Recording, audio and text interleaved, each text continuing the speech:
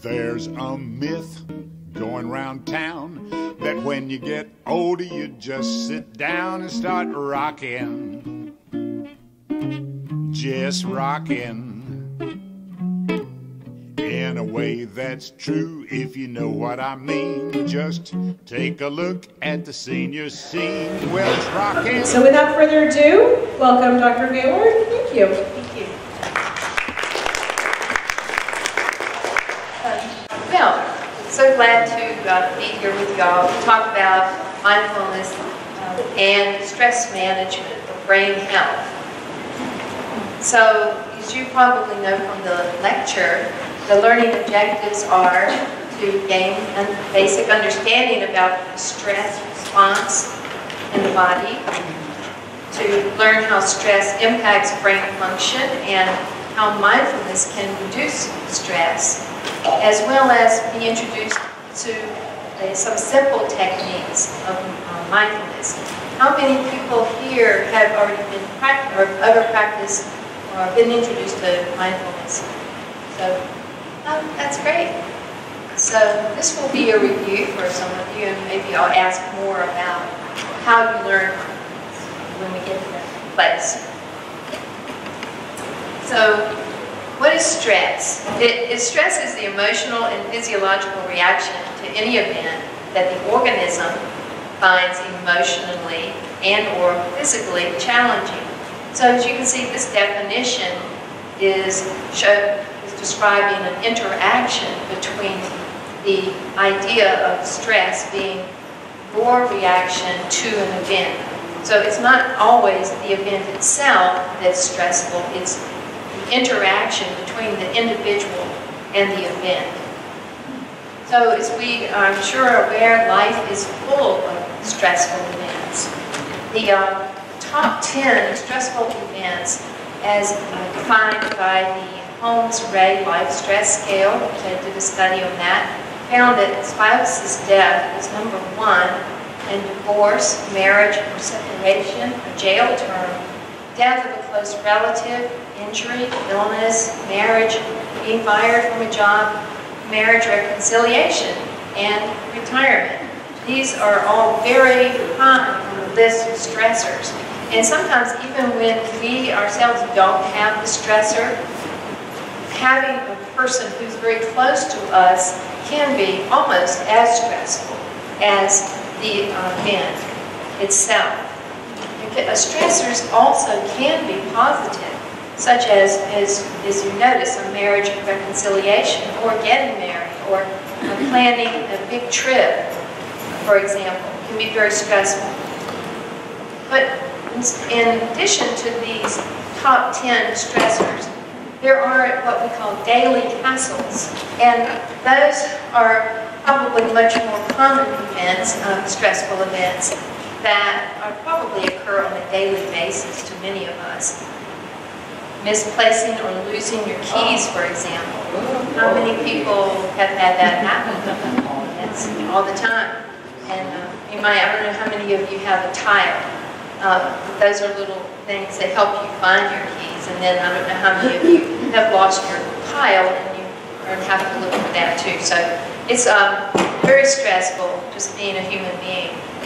Concerns about money, owing it to other people, not having enough, wanting to give more, too many responsibilities.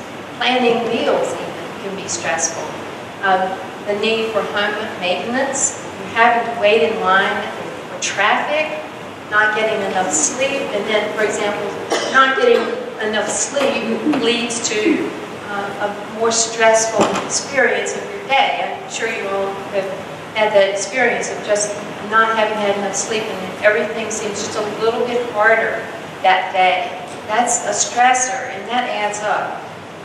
Even concerns about your own perception of how do you look, for example, or whether you're wearing clothes that are appropriate to the occasion. They seem such a small, tiny stressors, but they can be, again, they can add up, and different people experience these, and we're going to talk more about that, but different people experience these as either more or less stressful, depending on their personalities and the life events that they have had.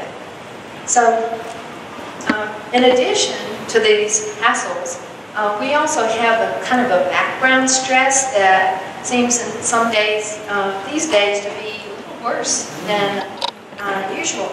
Mass shootings to weather, hurricanes, a tornado, for example, coming in our direction could really add a huge amount of stress to your day. And then just, again, even almost unconscious stressors about feeling, do you feel safe in your environment? Do you go to the store at midnight by yourself? No, probably not. Because that's actually more stressful as well as being dangerous, maybe. So we have our various responses to stress, or stressful event.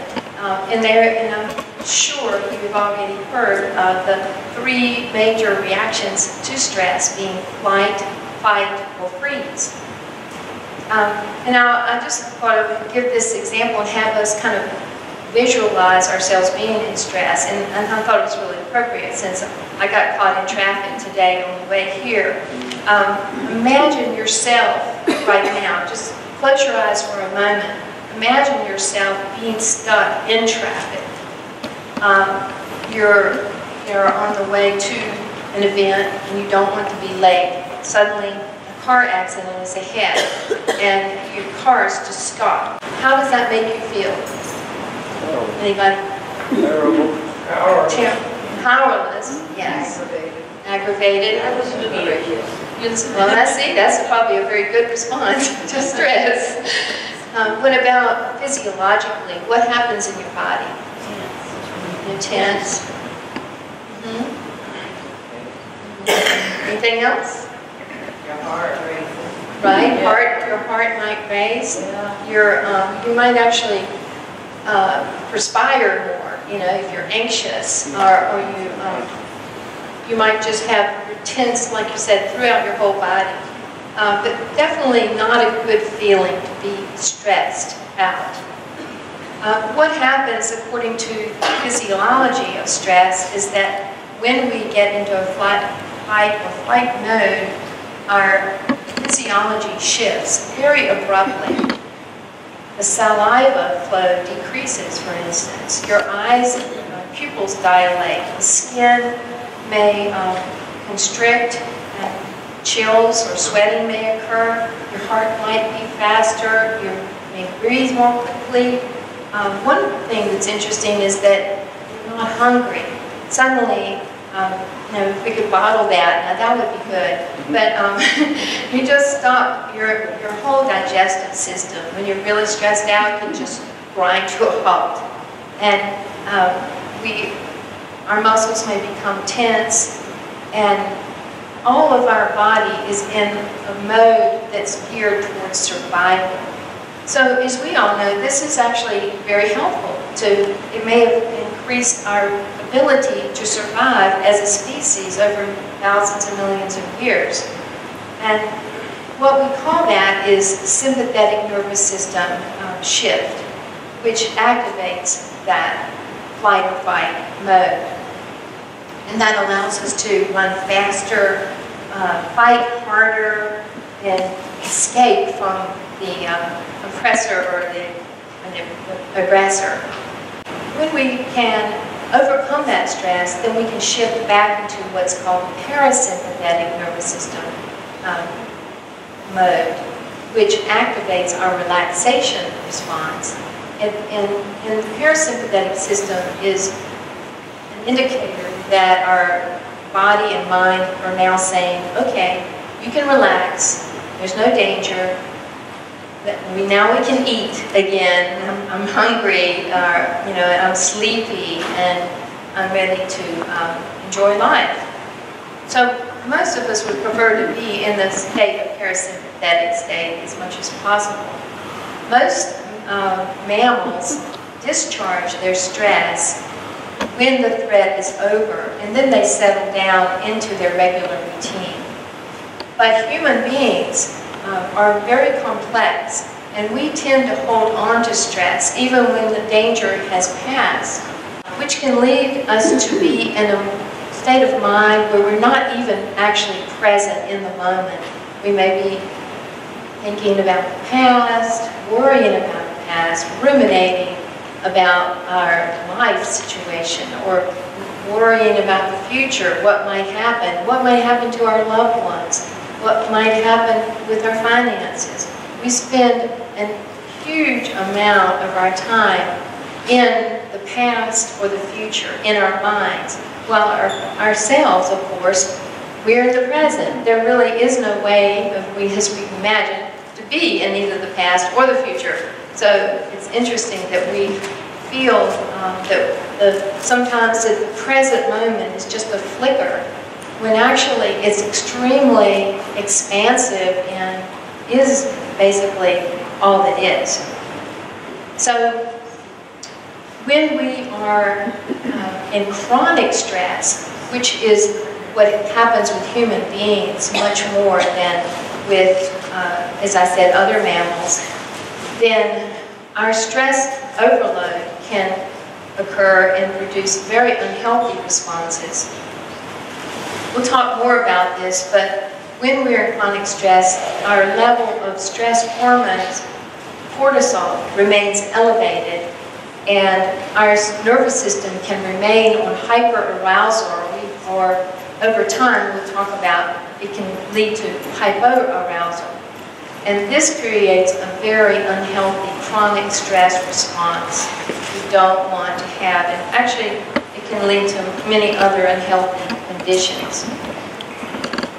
This graph here describes the Dr. Hans Selye's, what he called the general adaptation syndrome, where our stress response system first increases in response to prolonged stress. But after a while, we just basically exhaust our stress response, and we may become fatigued, we may not be able to sleep, we may have other imbalances that can cause many illnesses and conditions over time.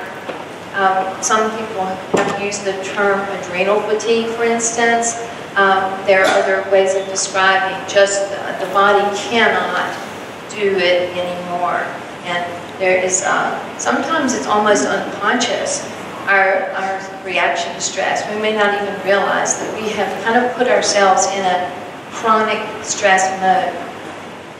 This list here shows some of the unhealthy reactions that occur when we are just stressed chronically. We may eat too much or too little, and as a response to stress, for instance. You may either sleep too much, or you may not be able to sleep at all. You may be very depressed, or you may have anxiety on a chronic basis. It may affect your heartbeat. You may have high blood pressure. And you may be thinking, well, these are some physiological conditions. And yes, stress is often the perpetrator of many of these conditions. Chronic inflammation in the body can result, and the immune system may become dysfunctional or less functional, which means that you're more likely to get an infection and not be able to get rid of it as quickly. So weight gain, diabetes, heart disease, all these other conditions will be more likely to occur when we're chronically stressed. But this is about brain health, and I want to mention that the stress response is pretty obvious, but the stress response begins in the brain, and fortunately for us, it can, our brains can help overcome the stress response, or our chronic stress response. So when someone experiences a stressful event in the brain, the amygdala, which is an area of the brain that contributes to emotional processing, sends out a distress signal to the hypothalamus. And the hypothalamus then activates the pituitary gland and the adrenal glands, and this is called the HPA axis, the hypopituitary adrenal axis, which is, you could almost call that the stress triangle where it happens. once that is activated, then the adrenal medulla secretes hormones such as adrenaline and epinephrine and so forth, which prepare the body to fight. And then that causes what we were describing earlier, being the muscles tightening and heartbeat increasing. And also, adrenal cortex releases cortisol, which tries to maintain balance. And cortisol, as we probably know, if you have chronically high cortisol or chronic pressure to produce cortisol, that it will increase blood pressure, and it changes our whole metabolism. For example, it will cause our fat and sugar to go to our cells, so we can have maybe more trouble with chronic weight gain and all the other exacerbations we mentioned earlier. So it can also, chronic stress can also damage brain structure and function. So imagine that you're in a state where your foot is always on the gas pedal, always pushing. And in some cases, one foot is on the gas pedal and the other is on the brake. And that's another way of thinking about chronic stress. So your body and mind are always revved up and on high alert. And that can lead to problems in the brain with memory, such as encoding of memories and retrieving of memories. It can also cause much more anger, and you can be revved up with anger, reacting, irritability, and all these other negative emotions will increase and stay increased with chronic stress. So it creates what is sometimes called a fight or flight loop, where you're decreasing your connectivity with other parts of the brain that can actually control the anger and other negative emotions, and they can actually heighten your sense of threat arousal and emotional bias towards events. So we want to turn off that response. And luckily, the human beings, being complex and having very high intelligence, as we all do, and our ability to reflect on our lives as we all can, we have the ability to manage our stress. We can control a large part of the stress response. Maybe we can't control the event, but we can control our own reaction or response to that event. The brain's neuroplasticity, in particular, allows us to continually change the structure and function of the brain. So learning to manage stress can lead to greater mental, emotional, and physical well-being, even in the midst of stressful life events. There are numerous mind-body practices, including Tai Chi, yoga, Qigong, massage, hypnosis, biofeedback, and many therapies that can be helpful. Laughter, for example, is not can be done as a therapy, but it's something we can all do. Having a sense of humor is one of the best ways to actually break that chronic stress response. But first you have to see the humor, right? Sometimes we don't want to see the humor in a situation. But if we can, that is probably the cheapest and quickest way to make a shift from the sympathetic to the parasympathetic system.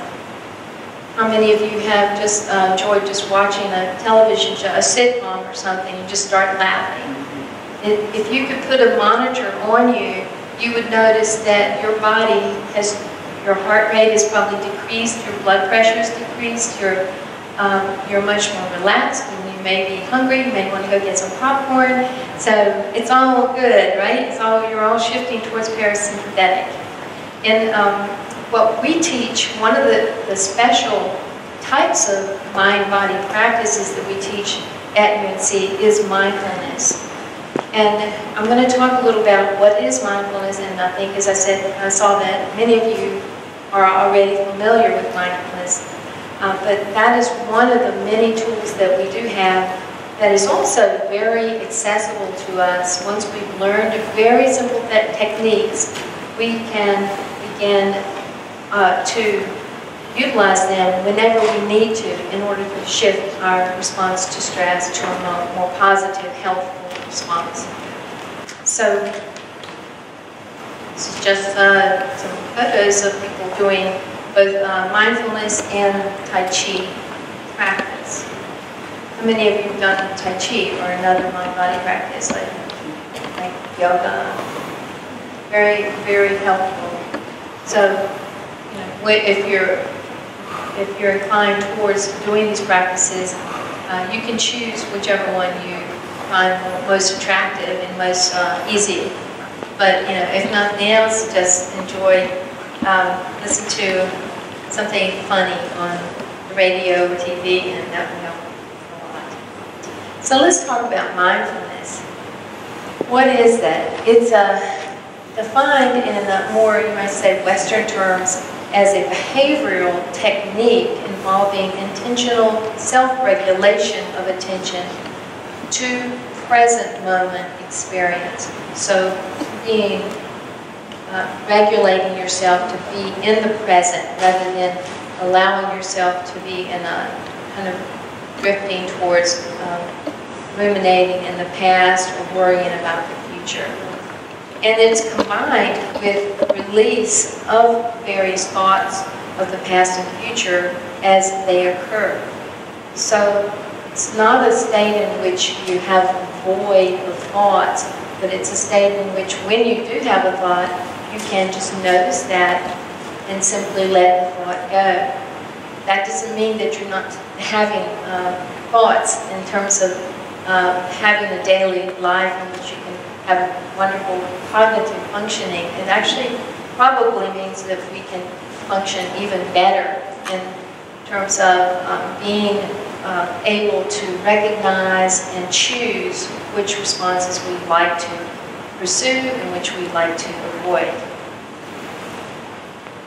So the main elements of mindfulness are paying attention on purpose in the present moment and without judgment. And the part about without judgment, which we will talk more about when we do the exercise of mindfulness, is that you might notice a thought, you will, or emotion, or another event happens in your mind, but without labeling that as well, that's, you know, that was really, I shouldn't have thought about that, I shouldn't have, that's a dumb thought, or, oh, that's the most brilliant thought I've ever had, whatever. You're just noticing it very simply as a thought, recognizing that it's a thought, and letting it go. So that's the non-judgmental aspect of mindfulness. So mindfulness training has been used increasingly as a therapeutic tool for both clinical care as well as self-care in the United States. It seems particularly helpful for stress-related and emotionally related conditions. And mindfulness training cultivates this non-evaluative state of present moment awareness. Mindfulness is often taught on one-on-one with individuals, and also be taught in groups. It's taught in more traditional contexts, such as Buddhist meditation programs, and it's also being taught very increasingly with mindfulness-based stress management programs. It can be taught alone or it can be incorporated into other therapies. One of the therapies that's often used is a mindfulness-based cognitive therapy, which we won't be going into, but it just is it's used by psychologists who are trained, and they add their skill in therapy and bring in mindfulness, which can be very helpful to certain people. And it can be taught, for example, with individuals who have specific illnesses by therapists, and they may teach them one-on-one like that, as well as just people that want to just improve their health and well-being who don't have any particular problems at all. We paid our dues all those years, and it's so nice to be switching gears. It's a grand new century, and it's the senior life, the senior life, the senior life for me.